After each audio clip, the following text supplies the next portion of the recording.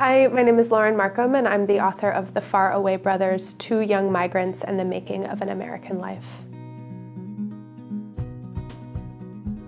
A word that I sort of have a love-hate relationship is the word glimmer or glimmering. Some version of glimmer or glimmering ends up, I notice, in pretty much every piece that I write. And I think it is because I love the word, but I think I sometimes use it as a crutch and over-rely on it. So it is a word that I both appreciate and am trying to exercise from my writing at the moment to expand my horizons.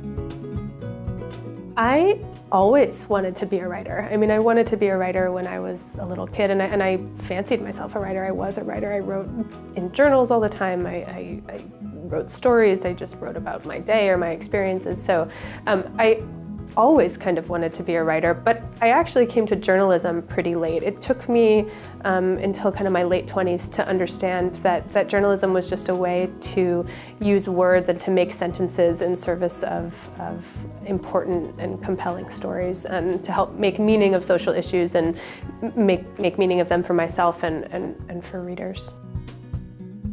I think inspiration for writing actually comes from everywhere. As a journalist, I'm inspired to write when I learn about some kind of injustice or some kind of insane thing that's happening on the planet. And I'm like, oh, I have to write about that. But I'm also really inspired to write by just kind of the sensory experience of the world around me. So I get a lot of, I'm often compelled to write when I'm going on walks, and especially when I'm outside and in like a natural landscape.